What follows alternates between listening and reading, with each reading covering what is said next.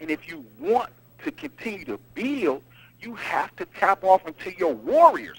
And these are the fallen warriors in that war that we got going on in our urban community. And that war that we got going on is something, it's a ramification, it's the cause and effect of the COINTELPRO organization or program that was laid down on our people in the 70s and in the 60s.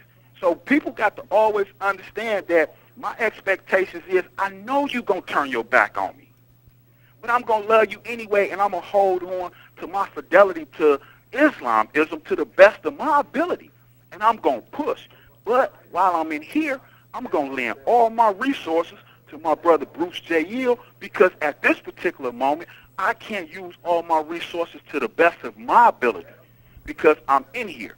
But I got a brother that's out there that's striving to do the same things that I want to do. I want to shoot movies. I want to do reality shows. I want to do all the things that the brother has as inspirations to do. And I'm just going to tell you straight up like this. I know that the brother can pull it off. Okay, now hold on. Now, you didn't flow for a little while now, man. And I let you flow. Yes, but sir. you kind of skated over, man. You said some of the things, and you talking now kind of dreamily, man. You got like a dreamy state going on, like, you know, this is what I'm going to do. And I know you're going to be happy to the mud to get out, man. Right. But as you said at the beginning of this thing, it's going to be a culture shock, bruh. Right. It's some things going to be just totally different, man. And some of them folks that was pretty cool with you talking to, and I'm not saying me or your fiance or whatever, but some of the folks that you thought was going to watch your back when you get out might be the very one to give you those 50 knives. That's my point. That's my point exactly. I know they're going to be watching. Mm-hmm. They're going to be there. They're going to do the most talking good about, I'm going to support you and I got your back. But when certain things don't go... You have 1 minute remaining. When certain things don't go the way that I would like for it to go, I know that they're going to utilize that to become the devil, to whisper in my ear and say, come on, man, let's get this. They're going to talk that talk, but when I put my first book signing together, ain't none of them going to be around. Then they going to bump and they going to come knock on my door or call my phone talking about, look, man, we just got 100 bricks, man. You need to come on and get on down. I know it's coming. Okay. You know? All right, bro. Yep. Your time is up. Stop faking and shaking, man. But I need y'all to support the brother, man. Wrap y'all arms around that brother, the whole family of TV33. All right, my brother. R.J. Watkins, wrap y'all arms around Bruce J. Eel. Show him his support. He got a lot of projects that's forthcoming. All the brother needs is an outlet for promotion and marketing. And we can make a lot of money. The brother not selfish. I put my life on it. All right, my brother. Eat, man. Peace, y'all. Peace. All right. And that was our brother from the penal colony, SUTTON-BEY. Now, Bruce, now we kind of neglected you, it may seem like, but not really. Are you there, bro? Yeah, I'm right here, Hodo. Okay. I'm all right. All right, now, because I wanted him, because, see, I didn't really want you to say nothing during that set on purpose, because some of the things that he's saying right now may very well have been a lot of what you were saying before you got out here. Now, how different is it for you being on the outside as opposed to as it was when you were on the inside? And did you sound just like Sutton? Well, I got a different spin on it. Okay. My spin on the situation is... Talk right to that mic. I haven't met the people that people say be waiting on you to give you that bag or tell you to go the wrong way. I have yet to meet them people, and when you incarcerated, you know, that's what everybody say, man, you know your old homies, this, that, and the third. Well, during the amount of time that you do, you realize them are not your homies. So it's not like they be waiting. If anything, they be ducking. So if you be out doing the right thing, you might run into them in the mall and say, you know, how you doing? Man, I was just thinking about you. I got a money order and everything. You know what I mean? So it's not like a lot of people trying to give you anything. They like to give you a whole lot of excuses to why they didn't do something they didn't owe you from the first place. Mm-hmm. So what happens when a lot of brothers with recidivism, well, you see them when they get that time, man, they sit around and do the exact same thing they was doing before they went in. Mm-hmm. Nothing. Okay. If you come out with a plan, it'll work. You just got to put the work in. Okay. And most brothers, you know, your expectations be high because mine are high. I'm not going to lower them, but I have to use some rational thinking, meaning timing process. See, because when we're incarcerated, we on time functioning. Nothing's late, everything's on time. So that's the only thing that I suggest when brothers come home, realize you got more time to work with in that 24 hours that we normally don't have as our freedom, so to speak. Okay, okay. So you're saying nobody's trying to say, well, bruh, you know, you doing this book thing, man. Now, you know, it'd be easy if you just, you know, come on, man. Then you have some connects, man. I tell you what, give me your old connects, bruh. And maybe, you know, I throw you something when I get on, man. Ain't nobody doing, I mean, I'm not telling you to rat nobody out, but I'm just saying, hadn't some of that kind of stuff ever happened? Nah, man. You know, I'm just going to keep it 100 with you. Okay. Certain circles don't get that. And my circle has always been small, tight, and straight to the point. So it's like a more of a propaganda when people use that terminology, like people just waiting to offer you something. I had to publish my own book, sell this book by hand and foot, and help through you all. So all the lavish things I did in the past, you know, if you know I'm a breadwinner, why aren't you behind me? Right. Because in the city of Detroit, ain't no love, man. Ain't no love in the city. That's the only problem we got with Detroit. We loving everything but Detroit. So my books and me bringing the love back. Okay. That's what I want to do. The love that we need in Detroit. Okay, okay. Now, what about your trust level, man? And I know it's got to be hard because, as you said, the cats who said that they was gonna do this, that, and other, man, I just thinking about you, and I was gonna write you a money order. Does that affect your trust level with those who've been around out here or anything like that? Well, basically, no, man, because birds of a feather flock together. Okay. You know, if it looked like a duck, it's quacking like a duck, and somebody tell you it's a duck, and you still want to think it's a chicken, well, you know, you pretty much in your league.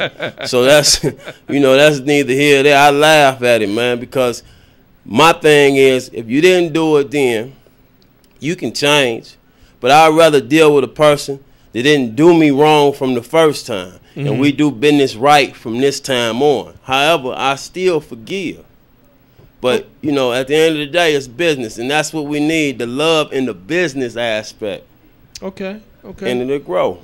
All right, all right. Well, hey, man, you putting it down right, and I'm going to give you your props because you've been doing book signings since last you were on the program. And matter of fact, you got a book signing coming up, don't you? Yeah, Naughties. Okay, at 90s Knowledge Cafe right there on Woodward and Glendale, huh? Okay, when? This is unbelievable. March 3rd. It's March 3rd, but I also got one the 24th of March also, and that'd be a strictly sportswear. And that's dealing with Ice Cube coming to do some community service. I guess he heard me all the way on the West Coast. The big homie needs some help, man. So I'm serious. I need that help. Yeah, so he may have been watching the Hodo Show and the other viewpoint, man. Without a doubt. Now, March 3rd at 90s. What time? It's from 5 to 7. 5 to 7. And the 3rd is on what day of the week? Do you know? It would be maybe March 3rd. Let me look at my, well, while you think about if I can find my calendar. Well, everything's on point. We going straight off the head on the Hodo Show. That's another thing that's good about the show. You know, it reminds me of a show that I have in mind to bring. What's wrong with Detroit? And just randomly ask people in the community. It's my city. Don't give them too much stuff of that, man. They be trying to steal your stuff, man. Oh, man, they can't steal it when it's real. Because the love is there. You know, everybody can't go to everybody's front door. I can go to anybody's door and knock on it and give them a favorable reply, and they'll be glad to see me coming. Okay. Okay. Now let me look at this calendar to see exactly when March 3rd is. Because we want to make sure that people know exactly when that is so they can come see you and get some of those books. The March 3rd is a Saturday, matter of fact. That's Saturday, March 3rd. And you'll be over at 90s Knowledge Cafe. 90's a friend of mine. She and I actually grew up together. That's a good thing. Yeah. So 90s Knowledge Cafe, March 3rd, over on Glendale and Woodward. This brother here, Bruce SPEARMAN-EL, will be there with his book entitled, what is that again? The Women of a Breadwinner. The Women of a Breadwinner. And man, thus far, how has the response been? Well, I'll tell you this, man. I done sold over 400 books right here in the city of Detroit. That's marvelous. And I'm getting the response as a author would get. You know, people are taking the stories and making them into real people, and I express, you know, that's just how I write. I love Detroit, so I'm going to write about, if you from Detroit and you read these books, it's going to really make you feel like you know what's going on. Okay. Let's see if we can take a couple phone calls. If they call, you can call in right now at 313-868-4336, 313-868-0351, 313-868-0342, or you can leave me some questions on Facebook if by chance you're one of those who are on there watching TV 33 right now via Facebook on TV, the new TV 33 on Facebook. You like that, then when you get there, click welcome, and you can watch yours truly on Facebook Live around the world. Those of you who are watching, let us know you're watching. You can either call in or just send me a message on my Facebook page, which is Hodo Show OVP. That's Hodo is a word, show, S-H-O-W, and OVP like other viewpoint. You can send us a message. Oh, we got a caller calling in. Let's see who this is. Caller, you on the air. Go ahead. Hey, Hodo. Hey, baby. Who is that handsome man you got on that show? Introduce yourself to Mother Rose. How you doing, Mother Rose? My name is Bruce J.L. Hi. I just tuned in, so I didn't know who he is. Who is he? Is he a rapper? No, I'm an author. I'm a Detroit author, native Detroiter. You write poems or books? I write poems, Hold that books. book up so she can see it. Here's the book that's presently out now. No, it's bad because I'm losing my eyesight and I can't read fine print. Oh, Mother Rose. Well, that means we're going to have to get you some audio books done, huh? I know that's right. I can see Hodo. It's because that beam is bouncing off my body begonia. So what's going on with you, Mother Rose? Don't ask me, just pray for me. Okay, well, I won't ask. You say don't ask, I ain't going to ask. Then Pray. You know better than I do. Just pray for Mother Rose. All right. Because you know I'm going to keep watching you. All right. Well, I appreciate you, Mother Rose. Who else coming on? We also got brothers Super MC, and we're going to play that video that you saw the other week. The one Come Home with him and Kiko. You're going to see a music video. We're going to for the second time, debut his video. What